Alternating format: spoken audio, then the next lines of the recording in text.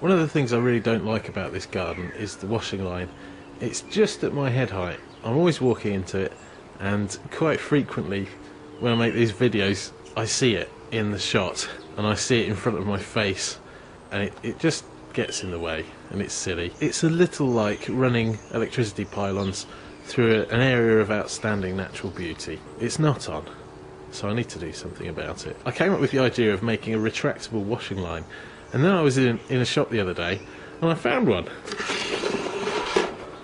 So, oh, there it goes. So I bought one and I'm going to put it up, and that's going to make my garden much wonderfuller.